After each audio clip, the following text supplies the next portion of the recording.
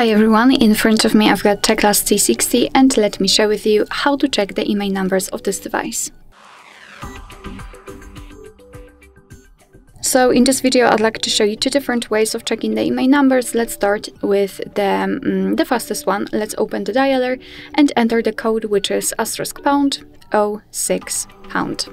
And as you can see by this code, we are provided with both IMEI numbers of this device. So let's tap on OK, and now let me show you another way through the settings, which is a little bit different and longer. However, it will be useful if for some reason the secret code won't work. So let's enter the settings. Here in this left section we have to scroll down and enter About Tablet. Let me turn off the system update. Okay. So we have to do like that.